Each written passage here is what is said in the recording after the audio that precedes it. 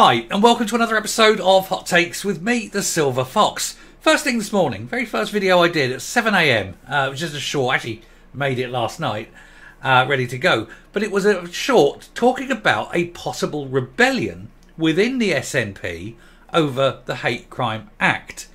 We have a discussion and then vote tomorrow, led by the Tories. They're putting their business days up and they're doing this repeal the Hate Crime Act. And it said that all the Tories will vote for it. A lot of the Labour are now saying that they possibly see that it needs either to be repealed or changed. The Lib Dems are going the same. Even though Labour and the Lib Dems both voted for it, they're saying that the implementation of it has been, let's just say, not what they were led to believe it would be. And they see that it is now a very bad bill. Now, of course, even if all those people voted against it, the SNP Greens do have the majority vote, and so it's not likely to pass. However, and it's a big however, it wouldn't take many SNP people to swing, as I mentioned in my short this morning. It may be a lot more gruesome than maybe Humza Yousaf is prepared for, because it seems that there is a lot of dissent within the ranks of the SNP over this bill, and people are getting a bit uppity, and people are seeing that, weak as he is, Humza Yousaf can be challenged on it because he doesn't have the full backing of the party. It's going to be a very interesting vote tomorrow, so we will keep an eye on it. But let's have a look to see where it's all going a bit wrong for Humza. Here goes. Now, one of the problems Humza Yousaf has got is that he does not have authority. He does not have that ability that Sturgeon definitely had to say, right, this is what's happening, and if you don't like it, you're in trouble. People look at him and just think, yeah, it doesn't really matter. It doesn't matter. He's yesterday's man already. He may be sitting in the big seat, but he's not a leader, and they're seeing that. And so there is dissent. Dissent is boiling over. And there are a lot of people complaining about this Hate Crime Act, as well as other issues. And they're seeing that this could be the chance on a, let's just say, minor issue to help oust Humza and help put a bit of clear green water between, or clear yellow water, should I say, more, between the SNP and the Greens. And they try and oust them from power. So there's a lot more going on at stake, I think, than just the Hate Crime Act. I think they're just using this. But it is nonetheless an interesting tool that they've chosen to use. So Humza Yousaf facing an embarrassing rebellion unless he makes changes to the Hate Crime Act. There is reportedly unrest within the already fractured SNP ranks regarding the controversial new hate crime laws, with some Nat MPs demanding they be altered. Now, he won't alter them because to alter them would indicate that he got something wrong in the first place, and we all know a little narcissist, egomaniac like Humza Yousaf can't ever admit that he was wrong, so he'll say no. This may lead to people either abstaining or, in extremis, voting against, and I wouldn't be surprised if one or two actually did. And it only needs, I think, 3 or 4 votes against by the SNP, and assuming all the other parties vote against it as well, then it will fail. And if a law brought in by Humza Yousaf fails, that is humiliating to say the least, and it could even be a resignation matter, or at least it would be if he had any shreds of decency, which he doesn't. So Humza Yousaf could be facing the rebellion over his controversial hate crime law unless he agrees to overhaul it. The First Minister is under pressure from within his own party to make changes in response to widespread concerns about the Hate Crime and Public Order Scotland Act. It comes ahead of a Holyrood vote on Wednesday on calls for the legislation, which came into force at the start of the month, to be repealed.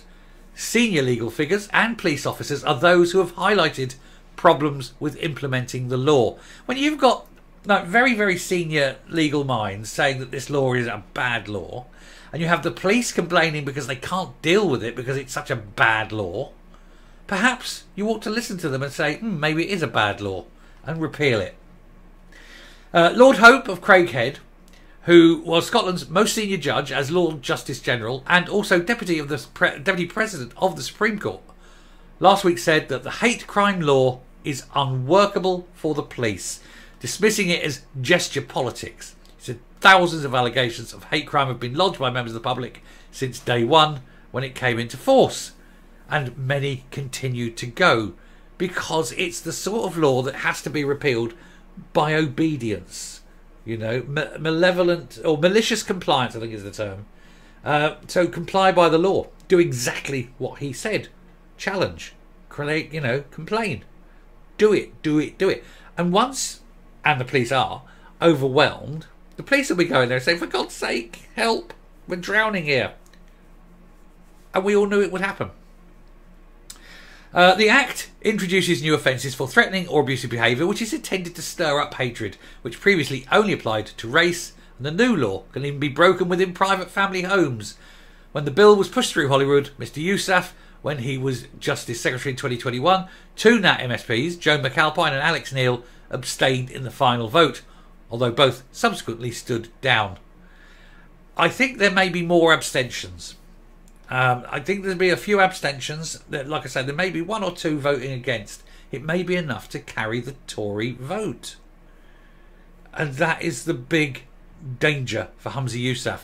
For him to lose a vote on his own personal law would be devastating for him. It would remove, finally, the last vestige of authority that he has. And it may even lead to people saying, Humza, fine, thanks very much for all your service. Do you want to sod off now? We'll give someone else a go. Kate! And then she comes. And then out go the Greens. And that is possibly why this could be a Trojan horse for Kate Forbes in order to get rid of the Greens. Maybe. We'll see. Anyway, it is understood that there is further unrest about the implementation of the law within sections of the SNP, including the failure to include women among the protected characteristics. That's not an accident, of course.